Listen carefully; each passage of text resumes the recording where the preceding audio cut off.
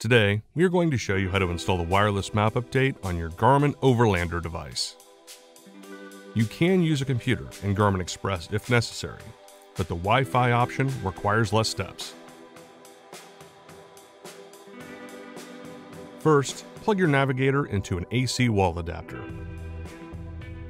We will begin on the main Where To and View Map screen to update your navigator.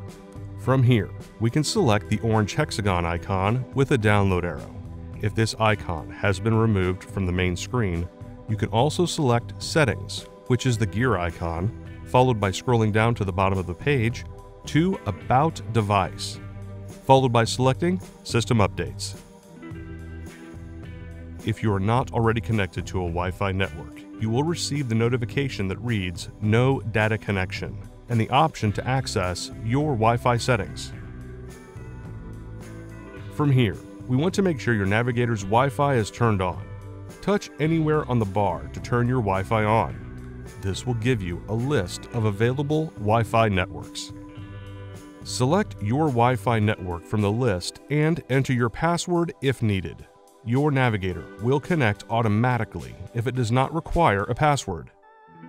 From here, we can select the back arrow to return to the software and map update screen. Going forward, you will be taken directly to the update screen if you are within range of your Wi-Fi network. If updates are available, you will receive a message in blue stating an update is available. The map and software icons will also contain a blue download arrow. From here, it is recommended to select Download.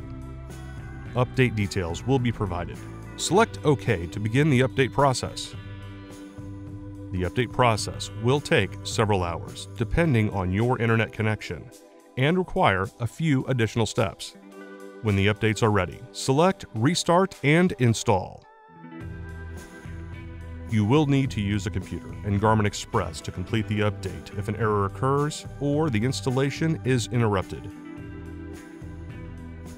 You will receive a final reminder to ensure your navigator remains connected to power.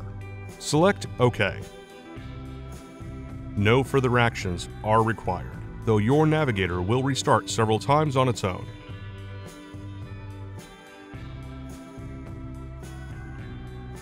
When you reach the warning screen, select Agree. It is now safe to unplug your navigator and begin using your new maps.